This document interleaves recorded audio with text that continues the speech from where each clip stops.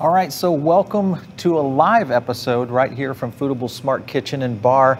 I am here with Chef Miguel of Pisco and Nazca. Great to have you on the set today. Great to be here, Paul. Yeah, so you have an amazing Peruvian restaurant right here in Miami. Yes. Pretty cool concept. I love the fact that you guys are kind of growing as well at the same time. Growing. Yes. Pisco and Nazca, we got 2 locations here in the area. Yeah. And a third one coming very soon in DC, Washington, DC. Absolutely. So we're celebrating National Ceviche Day, which is one of the most recognized Peruvian dishes. Yes. It's kind of like the staple of Peru. It's our staple dish. Peru. Probably the most famous Peruvian dish right now. Yeah. And the one that we, as a Peruvian, want to promote. Yeah, absolutely. So when you look at Peruvian flavors, let's talk a little bit about why Peruvian menus are really starting to excel here in the industry today. It's becoming very trendy. Huh? Yeah, so it's very on trend. I mean, there's a bunch of influence in the cuisine from Chinese, Japanese, bringing their flavors and adapting to the new land. And I think it has to do with that. And the fact that Peru as itself has a bunch of products that take us. Potato, for instance. We got 30,000 type of potatoes. That's crazy, huh? All right, so let's move a little bit into the restaurant itself, Pisco and Nazca. So tell me a little bit about how you guys got going. What was the background? Yes, Pisco and Nazca is a Peruvian gastro bar. We do traditional Peruvian food with a twist, but essentially is traditional. Right, okay. Traditional Peruvian, when you talk about traditional Peruvian over kind of some of the variations we've seen on Peruvian, especially here in Miami, because we've seen a lot of restaurants that have moved in some different tracks. What are some of the differences there in terms of the menus themselves? We are trying to bring every single aspect of the Peruvian cuisine. For instance, Japanese food is a big thing in Peru. We call it Nikkei. We have some items in the menu from that area of the gastronomy. Okay. We got the Chinese area as well, touching some of the dishes, in our Andean influence as well, with a bunch of potato dishes in the menu. All right, so let's move into the dish today, which is obviously the ceviche dish. Tell me a little bit about what we're doing first. Yeah, we're gonna be making a type of ceviche. It's called tiradito. The difference between a ceviche is that traditionally doesn't have onions. Okay. Ceviche itself has to have onion, but this one is not so much, and you will see the Japanese influence into it. All right, so it's a little different flair. Yeah, we're gonna start making the leche tigre cremoso, which is one of the staples leche tigre in the restaurant. So the variation on it, let's kind of walk through a traditional ceviche as well. Traditional ceviche it has one element that is very important. It's called leche tigre. Right. And I like to call it liquid ceviche. We're going to use that as a base, and we're going to create another leche tigre, a more modern, I will call it, which is an emulsification of scallops and a little bit of canola oil. All right, so there are some variations in the way that you can prepare ceviche. So the traditional model, and then what we're going to look at today, which is kind of more of a hybrid. Walk us through some of the ingredients here that you're going to use. You will see here some scallops that will go into the cremoso leche tigre, which will give you this seafood flavor. Right. Some garlic to enhance, again, the flavor. Lime juice, celery, some ají amarillo pepper. Is pretty much the DNA of Peruvian cuisine. Right, so this is more of the spicy elements. All right. And we're going to add another spicy element into making the tiradito. Okay. And some oil, canola oil. All right, perfect. Okay, we're going to start using some ice as well, so you will give it that freshness and coldness. Give it that chill. I like it. We're gonna a lot of ingredients here too. A lot of ingredients. So when you think about ceviche, it is a super simple dish, but at the same time, you can really create a lot of different flavor profiles, textures. Yes, you have your base, which is some Peruvian expert would say you only have to have 5 elements. Right. Lime juice, onions, fish, some celery, some chili pepper. You're good to go. Yeah, you're good. I like it. So it's going to be fun to see the difference though in this one. We're gonna add some. What fish are we using with this one? We're gonna use cobia, which is a firm flesh fish that will help us do the slices, the thin slices that we are looking for. Good. When you're selecting fish, when you think about, for restaurant operators who might be introducing ceviche into their menus, what are some of the greatest fish species that you would use that would say, hey, this is a natural element for Yes, really in my opinion, the best fish for ceviche is anything that is fresh. Anything fresh? So Fresh. all fish. The freshest, the I like better. it. Okay. But if you ask me for my personal preference, I think halibut, Okay, some all right. flounders are the best one for We've this done kind a of halibut preparation. ceviche here. It was delicious. Yeah, it's the best fish. The flesh is super Yeah. nice. Delicious. So So I'm we're going gonna to mix try that to- up in the Vitamix In over the there. Vitamix, if I know how to do it. Bring it out to the front. There There you go. go. Keeps on coming. Beautiful. Right. So we're gonna start this.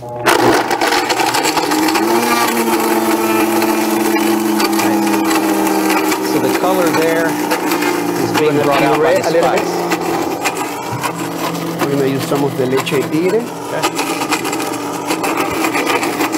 Just throw it down.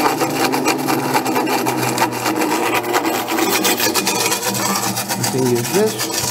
Add a little bit of that.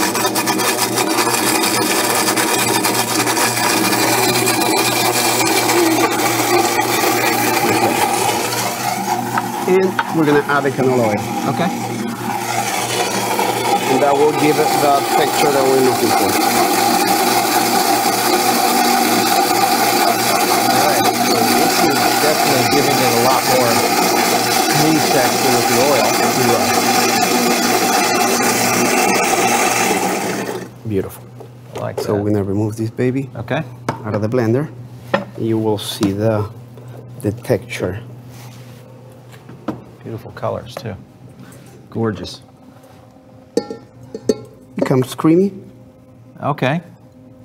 Let me get a Yeah. dab of that. Has a lot of. By the way, Okay. let me try it very quick. Perfect. Beautiful.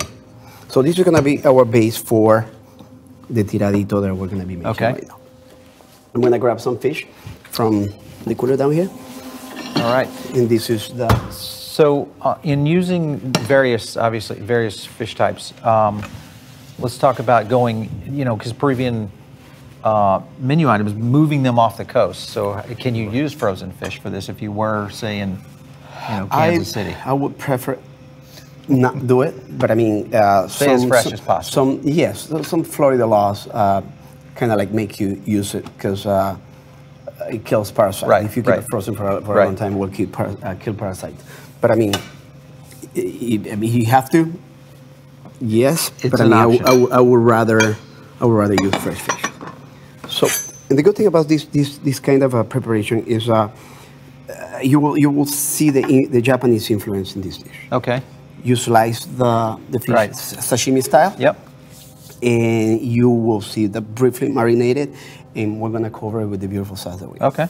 So we're gonna cut it like it. sashimi, 90 degree, and we're gonna start laying it down in our dish. Gonna go all Nice. around. And again, I mean, making ceviche with cobia, regular ceviche when you get chunks of fish, it's gonna be kind of a tricky because it's a very dense Right. fish. It's gonna be too tough, I would say. I like it.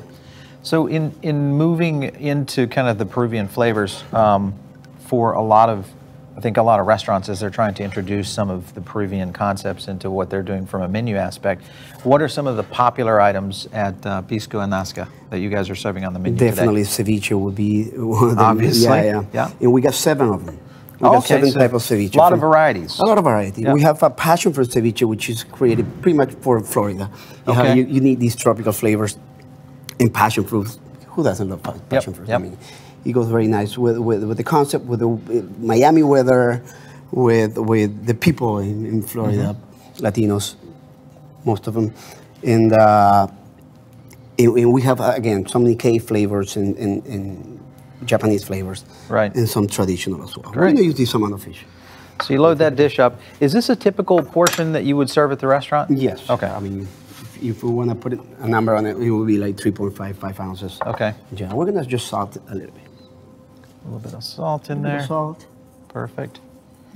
Looks amazing. We're going to add some, let me go to the back and grab a spoon.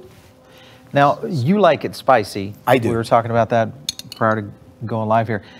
But some people will go with a non-spicy ceviche. What is the variations that you see here, like here, even here in South Florida? Right. I mean, I would say that ceviche has to have some level of spiciness.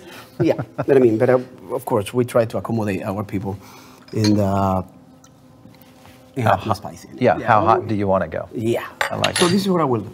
I'm going to add some rocoto chili pepper. Okay. Which is another Peruvian pepper. Yep. Spicier than the ají amarillo. Right. We're going to use some of the leche tigre that we just made. Perfect. Cremoso. Okay. And I'm going to add some cilantro. Okay. We're going to mix it. And we're going to pour this beautiful sauce on top of the ceviche. It's very simple. Easy too. Easy, very easy. Like the variation there.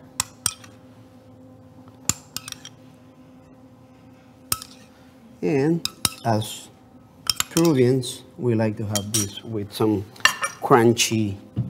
So explain the differences between the tiradito.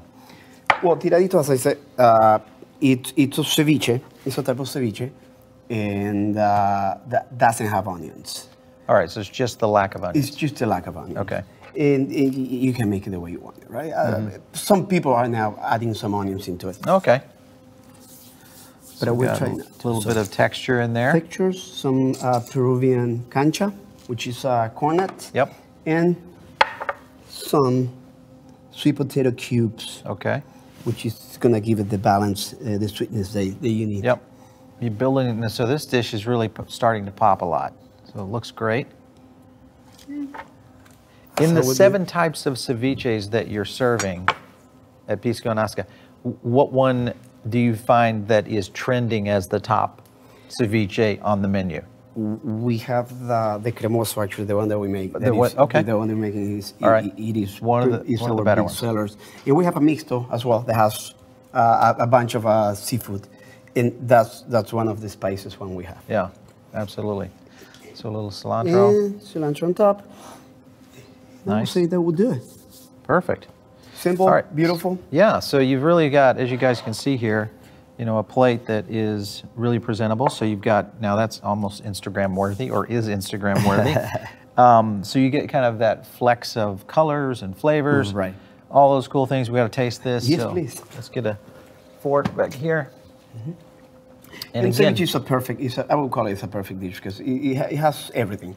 It has freshness, it has crunchiness, it has sweet, it got acidity. Right. And that's what makes this dish, I mean, super nice.